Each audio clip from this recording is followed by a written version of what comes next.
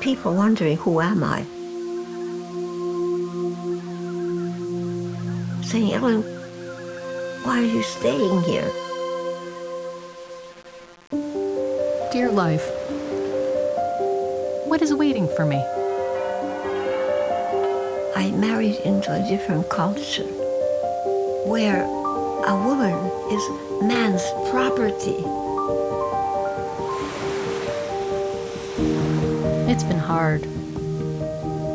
So I've been thinking about a divorce very seriously lately. I woke up at 9 o'clock in the morning and the house was empty. He was in Iran.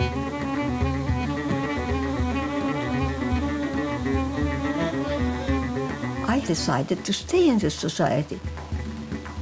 I became a scientist, I became an ornithologist, and I became more independent.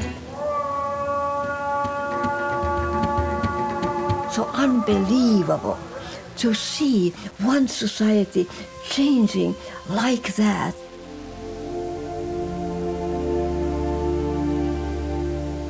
The local people, they called me Mother of Cranes.